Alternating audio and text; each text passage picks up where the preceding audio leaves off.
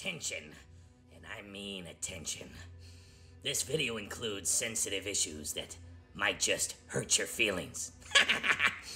If you have a history of being triggered, or if you're easily offended by reality, I suggest you press pause.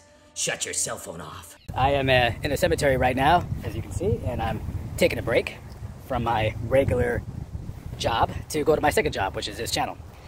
So I seen this video about, I want to say about a week ago or so, but I kind of forgot about it. And then I just reminded myself, I said, oh, that nomadic weirdo, Bob Smells, he has a girlfriend and she's fucking right in the pussy. And blew out all the business on their relationship and why they broke up. Big deal, Bob. Bob is a big deal. He's a movie star now, in case you guys didn't know.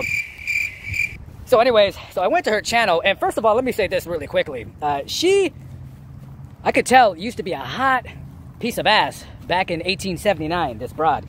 Yeah, when she was helping load cannonballs for the Confederacy, when they were firing them at the Union soldiers at the Battle of Baton Rouge, I'm sure she was quite popular with the cavalry. Fucking right in the pussy! Anyways, so she starts going on and on about why they broke up, blah, blah, blah, blah, blah. And she's droning on, and then she mentioned something about her being in a shelter.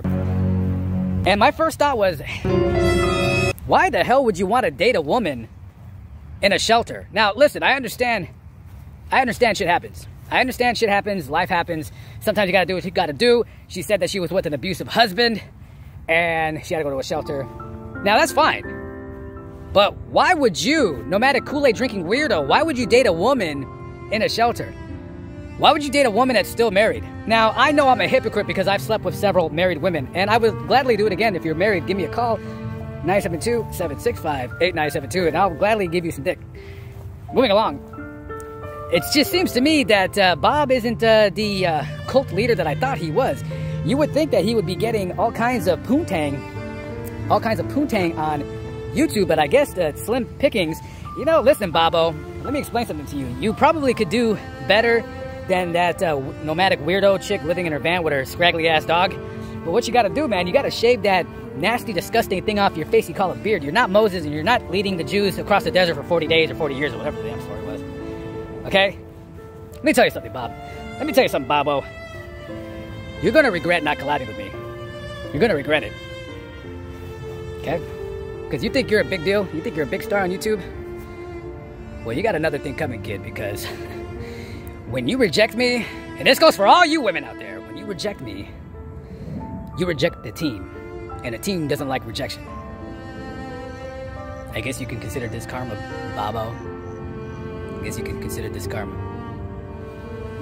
But just to let you know, you dodged a bullet with that one, because that lady looks like an absolute train wreck and a disaster waiting to happen. Guys, if you want to date a woman who is looks like to me a walking nightmare, definitely go hit her up.